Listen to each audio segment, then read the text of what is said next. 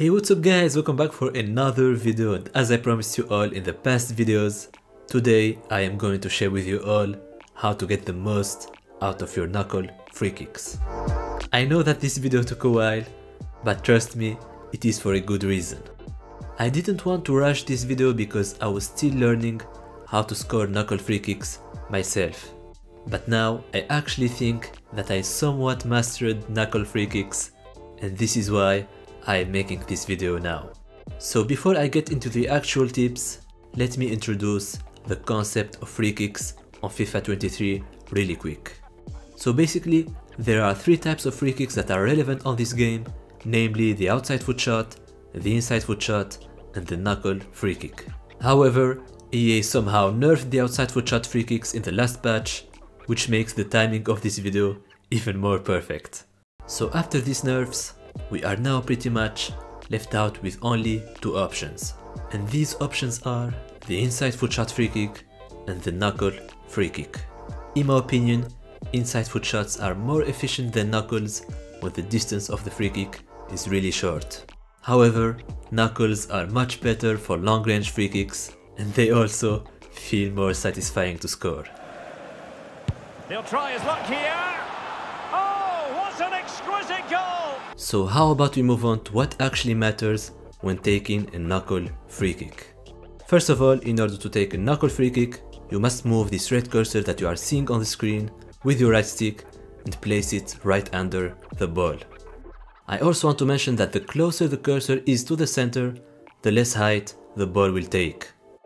So if it's a very distant free kick, make sure to move down your cursor and place it just a little bit under the center so that the ball can take some height and reach the target. Next up, I noticed that I always get better results when the arrow is straight. This is because knuckle free kicks are very unpredictable, and by making the arrow straight, you lower the chances of those crazy bends to happen. It is still possible to score knuckle free kicks when the arrow is slightly curved, but trust me, it is very random. So make sure to keep the arrow as straight as possible if you want your knuckle free kicks to be consistent. The next step is moving your camera with your left stick. This step is very important because it allows you to point out the arrow to where you want to shoot the ball. However, keep in mind that even if, let's say, you pointed out the arrow straight to the goalkeeper, the trajectory of the ball can still change because that's pretty much how knuckle free kicks operate. They are very unpredictable, and that's why I always suggest to keep the arrow as straight as possible in order to minimize the curve on the ball. Regarding on where to aim the free kick, in my opinion, it really doesn't matter. This is because the knuckle free kick is the most powerful type of free kick, so even if you aim them straight at the goalkeeper, they can still go in. And next up, the power behind the free kick.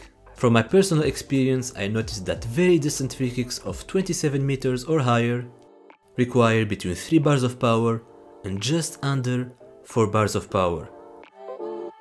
Guys, notice how I said just under 4 bars of power, because if you charge the power bar to the fullest, your player will pretty much skyrocket the ball, and you don't want that to happen.